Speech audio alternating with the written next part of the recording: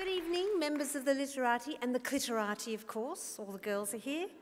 I'm going to read tonight from my favourite author, Dorothy Parker, and she has had a wit so sharp you could shave your legs with it.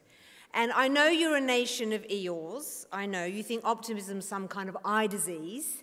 But if ever you're feeling down and depressed, this poem I'm about to read you will definitely cheer you up. It's called Resume. Razors pain you. Rivers are damp. Acids stain you.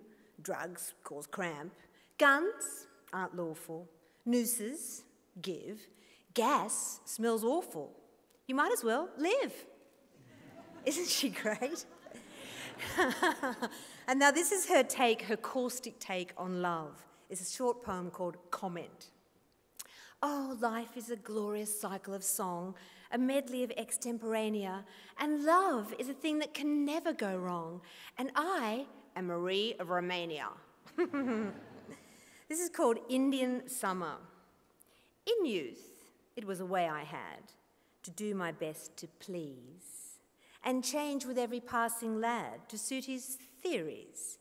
But now I know the things I know and do the things I do, and if you do not like me so, to hell, my love, with you. And now finally, a little tiny poem called Sanctuary. The land is bare of chattering folk, the clouds are low along the ridges, and sweets the air with curly smoke from all my burning bridges. Bye.